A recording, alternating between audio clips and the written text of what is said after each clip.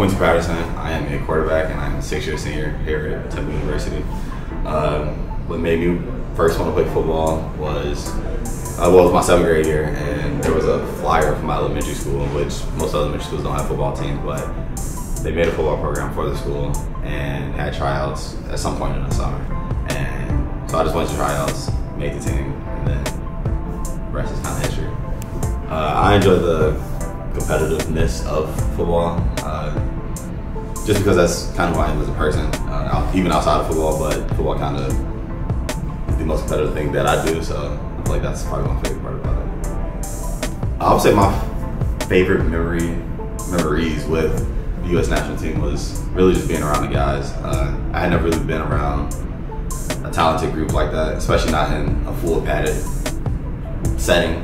Like, I've been around 7-on-7 teams and stuff like that, but being around a full padded team like that and seeing like how good people really were on the football field, actually playing football, that was pretty cool. And then, like I said, just being around them and getting to know, a lot of the guys that got drafted, years down the line, all that stuff was pretty cool. What I learned about myself through playing for the US national team was really that I can or that I would have to win a room. I had never been in a quarterback situation where I wasn't already like the guy, so to speak, because high school is completely different than college and everything else. So like the US national team, I kind of had to earn their respect, considering we had 2 other quarterbacks that were really good there. So I feel like that was one thing that I did learn, was how to win a room. Some advice I would offer a young football player would be to just let their love for the game dictate everything, like to not let circumstance or them not starting or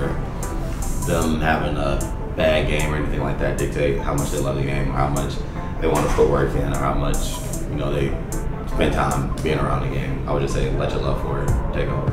I believe it's important to play football simply because of the team aspect of things. I feel that playing football taught me a lot about camaraderie and, like I said before, like winning a room. And I know that now, being 23 years old and being a master's student, that teamwork is like important, and I feel like playing football obviously probably taught me a lot about that and made those situations easier.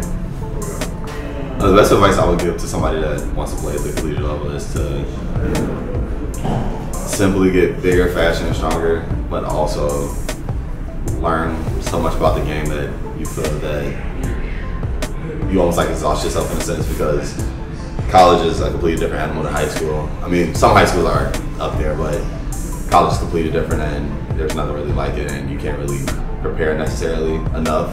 But I feel that you can put yourself in a better situation and be more prepared than other people for it.